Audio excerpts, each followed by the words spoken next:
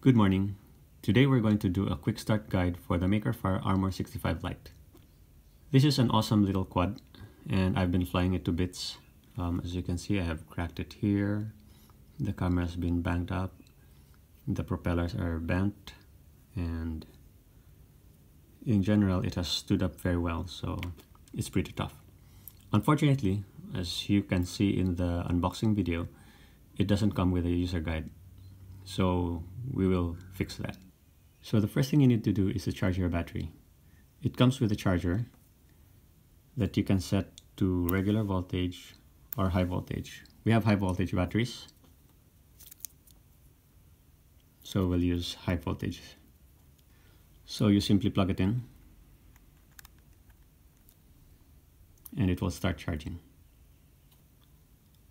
When charging is done, the red light will turn off and you're ready to go. Now we'll install the battery into the quad.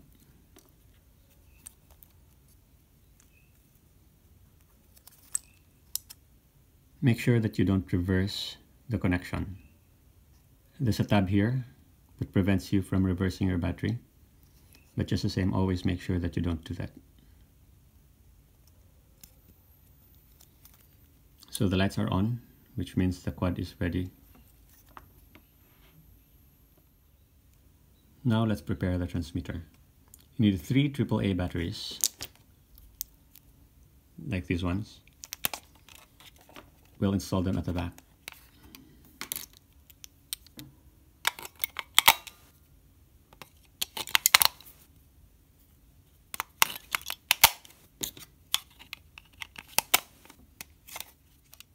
Okay, the quad is waiting. Let's turn on the transmitter by sliding this switch. The solid light indicates that the quad is bound and ready. The first thing you need to do is to calibrate the accelerometer so that your quad won't be drifting around too much. You do that by pressing the right stick down 3 times. 1, 2, 3. It is now calibrated. You don't need to do this all the time, maybe after a hard crash, or if you notice that your quad is drifting around too much. To switch between angle mode and acro mode, you use this button.